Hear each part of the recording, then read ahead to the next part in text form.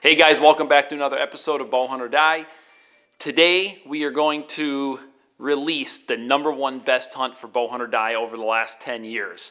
Whoever would have thought 10 years would go by this quick, but I guess they say time flies. Now, before you dive in and watch this show, if you haven't seen first, second, or third part of this, make sure you go back and watch those because those are some really good hunts as well.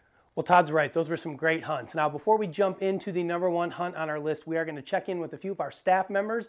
We're going to get some feedback from them on what it was about the hunts that they voted for that made them their favorite. So let's check in with those guys right now. Hunt number 10 is Dean's hunt from season 4.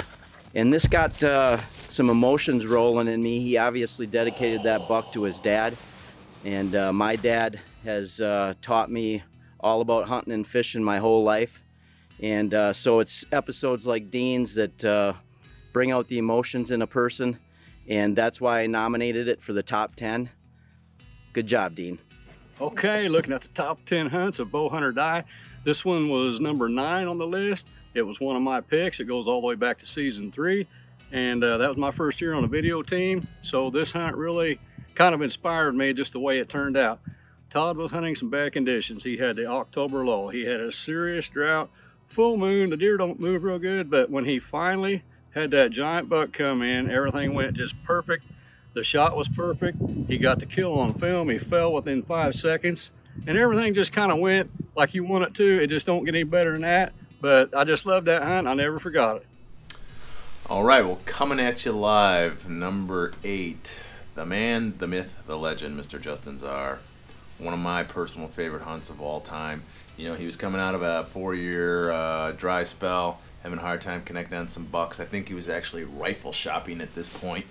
And you know what? Going into this year, we had a great piece of property, a property that he actually grew up hunting, and I believe he shot his first buck there. So it's kind of a special place. Lots of deer, lots of opportunities out there, and you know, kind of textbook when that buck came through. He stepped on that 20-yard trail away and perfect shot, hit him right in the heart, blood on impact, exactly what you want to see. Books off, heard him crash. It was an awesome recovery, awesome hunt. Will go down in history as one of my faves. Good job. So coming in at number 7 was Jack's turkey hunt with a regular bow. And for me, I voted that #1. The reason why is when you can watch a hunt and your emotions follow the hunt, it's a well done hunt. And the reason why is because it's real emotion.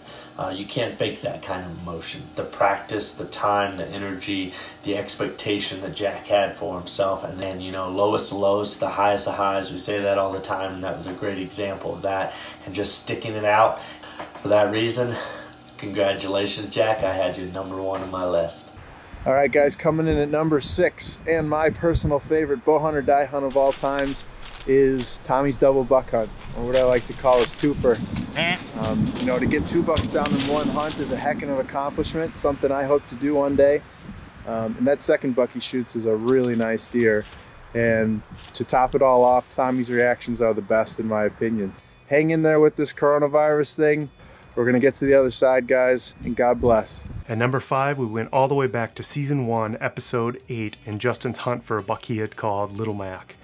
Back then, I knew Justin fairly well through the Bowhunting.com forums, and I knew that with the passing of his dad, he was already having an emotional season. To watch him struggle through his entire vacation just to even get on a decent buck was something I could certainly relate to. And then when the last day of the hunt comes around and all seems lost, Little Mac comes trotting right down the hillside, right out to the creek. But instead of giving him the chip shot that it seemed like he was going to, he spooks and runs off into the bushes, giving Justin only a small window to shoot through. And then to see Justin drill him through that small window and see Little Mac fall over on film was absolutely epic. Justin's reaction said it all. It was certainly an emotional season and an emotional hunt that I will never forget. Checking in at number 4 was Todd Graff's 192-inch Illinois Giant from way back in 2008. You know, this hunt is special for me because not only did I get to take the phone call after Todd shot the buck, but I got to be there for the recovery, and there's just something special about being there with one of your good hunting buddies when they harvest what is the biggest deer of their lives and the buck of a lifetime. You know, this is the hunt that put us on the map. The timing could not have been any better. 2008 was the first year we started Bowhunting.com. So this hunt remains to this day one of my personal favorites, but also one of the most viewed hunts in the history of Bowhunting.com and Bowhunt or Die. All right, guys, coming in at number 3 is a very special and very emotional hunt that Clinton Fawcett had on episode 16 of season 6. I personally picked this hunt because it reminded me a lot of the hunt that I just had this fall when I harvested a very nice buck the same day that my grandma had passed. The emotions that went into that hunt, and really in a similar sense how Clinton had just gone out there to kind of get his mind off of things in hopes of seeing one of these bucks, but really just to escape reality for a bit and to go out there and harvest just an absolutely beautiful triple beam non-typical stud with his buddy in the blind. You just can't beat it, and it will forever be a hunt that I will remember for years to come, and I know one that Clinton will never forget. Coming in at number 2 on our top 10 bucks list, my personal favorite, Tommy's buck Carl. What an incredible deer. There's a couple of things about this hunt that kind of did it for me personally. First of all, Tommy had a lot of history with this deer. And I mean, just an amazing specimen of a deer, an absolute monarch of a buck. You know, most people would be very fortunate to ever kill a deer, or even see a deer like this in their lifetime. The second thing for me though, and probably the thing that I liked the most, the self-restraint that Tommy showed in this episode. That buck came in at the wrong angle. Tommy was at full draw. He passed the shot. He waited for him to come into the right shooting lane, got the camera back on the deer, and executed a perfect shot on him. All right, guys, with that out of the way, that finally brings us to our number 1 most voted hunt in the first 10 years of Bowhunt or Die. So without further ado, let's take a look right now. Topping the list of our 10 best hunts from the first 10 years of Bowhunt or Die is none other than Illinois native and my fellow Redbeard, Franki Clark. You know, on this particular hunt, Frank is headed out to the stand with his best friend, Clinton Fawcett, and they're headed to a stand that's pretty much in the middle of a wide open field. They've got a small food plot and an active scrape right in front of them. You know, it's not long after they get into the stand before they spot a buck out across the field, and it's actually a deer that Frank and Clinton had an encounter with the year before when they tried to put a stalk on him. Now this deer is several hundred yards away across the field, and it's a pretty windy day, but Frank grabs the rattling antlers and he tries to bang them together to see if he can bring this buck in. I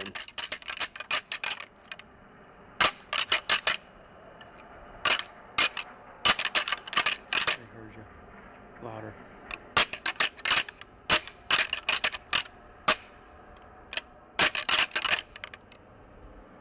That's good. He heard you. On a string. You coming this way? Mm-hmm. You'll kill my deer. I ain't telling you he's gonna come all the way out here, but I rattled at him. And he's coming across this big wide open field towards us now, so it's cow ripping, dude. It's a deer that Clint's after. Kinda feel sorry, but hopefully he'll make it out here to us. I still can't believe that they were able to get this buck's attention from that far away, but sometimes when they're just in the right state of mind, all it takes is for them to hear the antlers, and here he comes. Let's get him, buddy. God, I wish we had a decoy.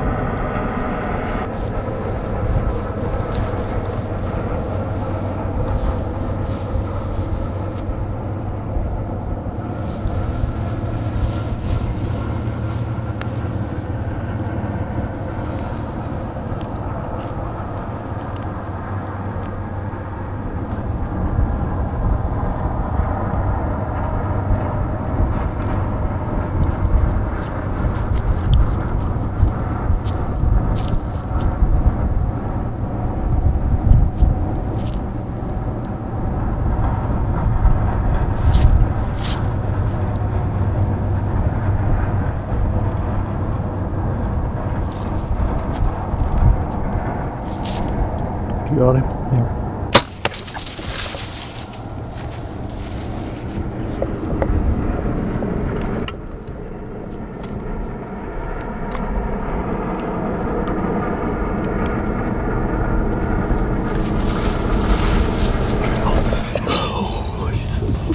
Worked a scrape at 21 yards.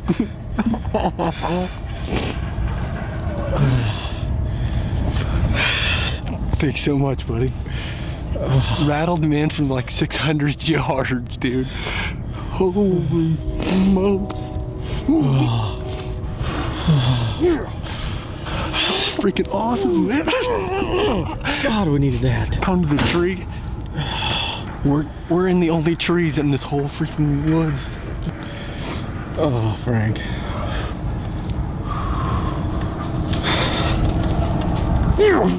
I told you he heard you.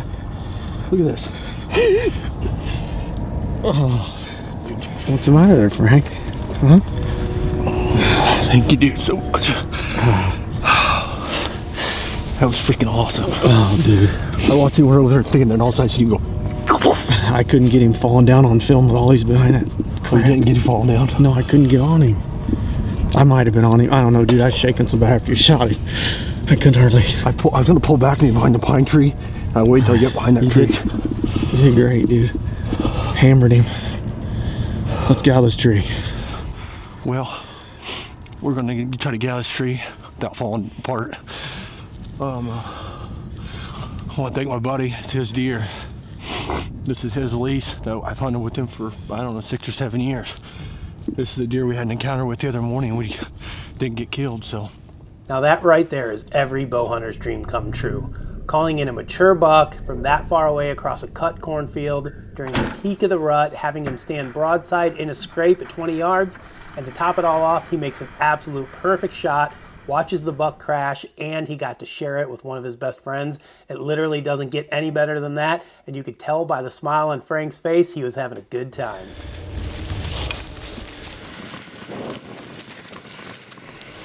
As you can see, this scrape is just blowed open. Built this little food plot right here. And we left this tree just for this reason. It's great.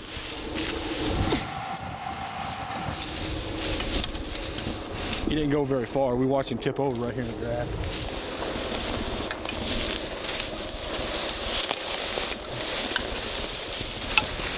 We've been waiting for this all year long.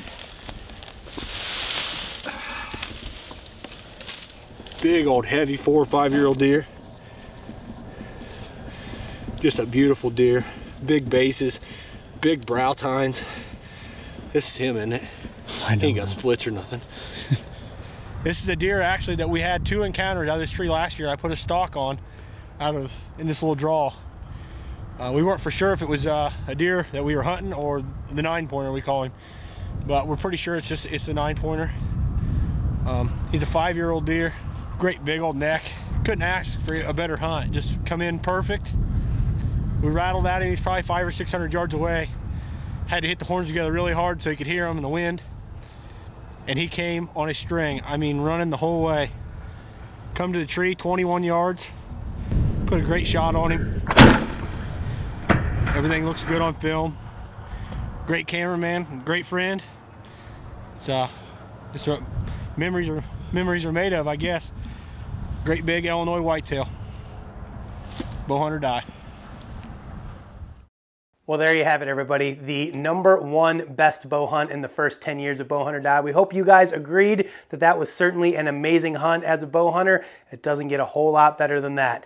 Big buck, peak of the rut, rattle him in across a field, stops in a scrape, broadside, makes a perfect shot. The deer goes down in eyesight, and to top it all off, he got to share it with one of his best friends in the tree. It truly does not get any better than that. That hunt right there is really why we all bow hunt, for those types of moments. So congratulations to Frank and to Clinton on an amazing hunt. We hope you guys enjoyed these segments. Thank you for watching. We've got a lot more fun ideas coming up and some enjoyable videos we're going to be bringing you over the next couple of weeks and months. But first, Turkey season is right around the corner. Our team is going to be out chasing birds come rain or shine or snow in this particular case. The weather's looking a little brutal for next week, but it is what it is. You can't kill them on the couch or in your basement like this. So we will be out chasing turkeys before long. Make sure you guys tune in.